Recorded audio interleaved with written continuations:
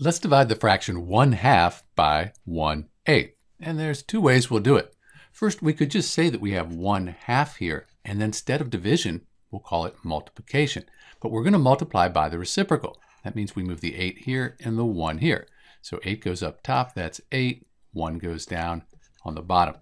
1 times 8, that's 8, divided by 2 times 1 is 2. And 8 over 2, 2 goes into 8 4 times. 1/8 divides into 1/2 4 times. There is one other way we could do this. We could take 1 times 8, that would give us 8, and 2 times 1, that would give us 2, and 8 divided by 2, that's 4. So same thing we got before.